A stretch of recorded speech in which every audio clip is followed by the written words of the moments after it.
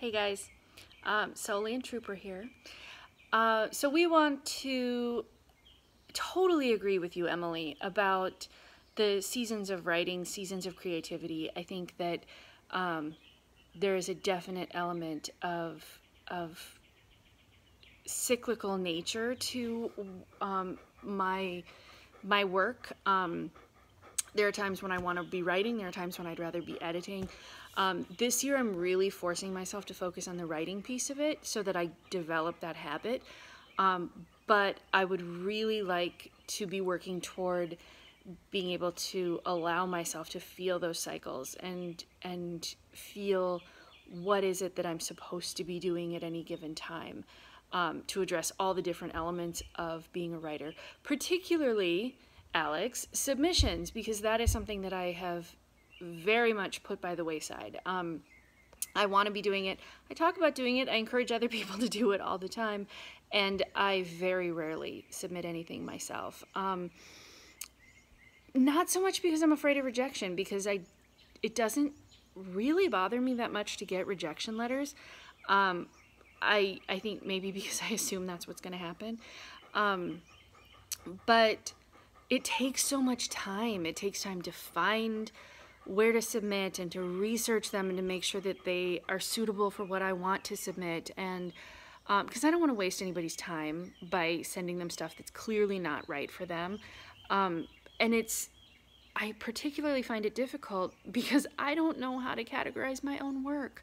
And I think it's because it falls in like this kind of weird no man's land, contemporary literature, which to me basically feels like, well, it doesn't belong anywhere else, so that's what it is.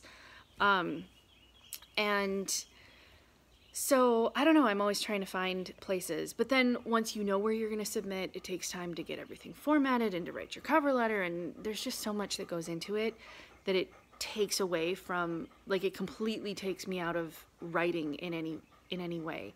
And right now, in trying to develop my habit of writing, anything that takes me away from that is on the back burner.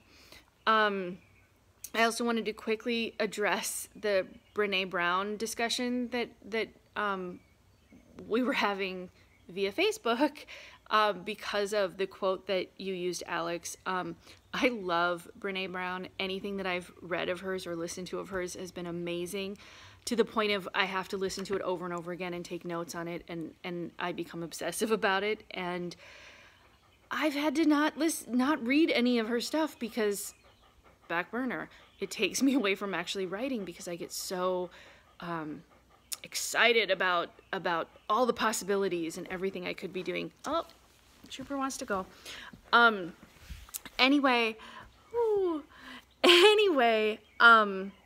yeah, I guess that's what I wanted to say. And oh, I wanted to ask a quick question. So what is it that you call yourself?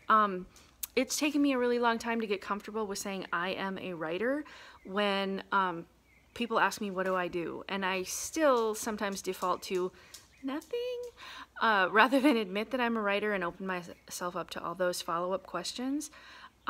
So what do you call yourself, and what's your reasoning behind it, I guess, is what I'm curious about. Thanks so much. Talk to you later, guys.